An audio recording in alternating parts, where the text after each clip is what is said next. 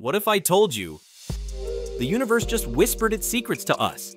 The James Webb Space Telescope didn't just break records, it shattered the cosmic silence. In its first deep field image, Webb captured galaxies so ancient they existed just 300 million years after the Big Bang. Here's the twist. Some of these galaxies are far too massive to fit our current theories. Scientists expected baby galaxies, but Webb found fully formed giants. It's like expecting a room full of toddlers and walking into a gathering of grown adults. This could mean one thing: our entire model of how the universe formed may be wrong.